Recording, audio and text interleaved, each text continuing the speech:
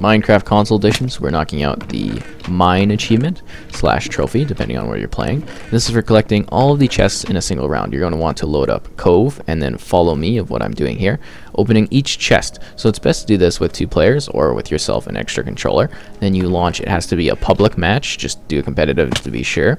You can kick other people if they join. Once you're in a game, though, here, once you get through the minute-long lobby, you're fine to go. The next chest here is in the water area. So I hope you've been watching. There is a chest in the middle, the one chest on the cliff. We're knocking off all the ground floor chests first, and now we're going to go upwards because it's a nice little chain of collecting these chests. So this one's also easy. The next one is a little bit more difficult because you have to do a bit of parkour to get it.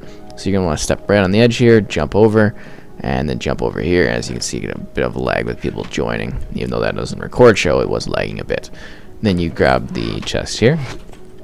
Careful to jump back. You don't want to fall. You'll lose some damage. You probably won't die, but you'll be fine.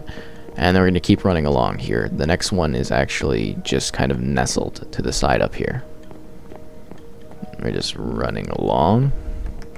Yeah, right here behind the log. You know, they're not hard to get, but you can somehow miss them, or sometimes miss them when you're moving around and stuff. And it's best to do it with no distractions to make it easy.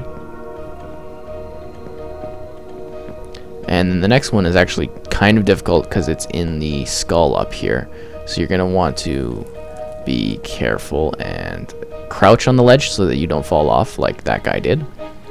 And grab it. You got to just keep mashing LT until it pops up. We have 2 chests left. The next one is on the ledge here, nice and easy to get to, no issues. And the final one is in the pirate ship, and you'll unlock the achievement. If you do have any questions, let me know. Hope this was helpful. Feel free to check out our other awesome Minecraft stuff. And yeah, again, any questions, let me know.